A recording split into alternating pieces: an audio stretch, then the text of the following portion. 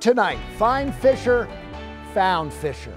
I know you have been looking for this doggy since he went missing in Ocean City over the 4th of July weekend, and here we are, 9 months later, and Fisher was found roaming on Merredin Road this afternoon. Now, this is over by Mercy High School, just off of Northern Parkway and the Alameda. A woman took him to the vet. They scanned the chip and they connected with the family.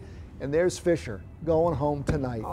Now, Elisa, the owner, is in Connecticut. She's driving down now. I talked to her going across the GW Bridge. She cannot wait. Her family came up from Annapolis to pick up Fisher from Idlewild and take him home. The reunion. So everybody who searched in Ocean City, who spent time on Facebook, all of you who never gave up, Fisher is coming home.